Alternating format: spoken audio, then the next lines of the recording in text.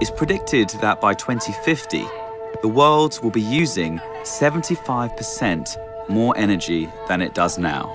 Meeting that extra demand will require a broader mix of energy solutions and a new generation of scientists and engineers with a passion to innovate and develop them. My name is Laurence Kemball-Cook.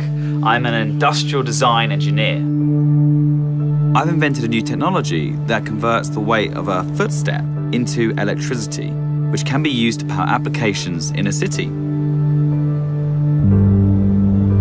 Every step you guys take on one of our tiles will convert your weight, just that small amount of movement, into electrical power.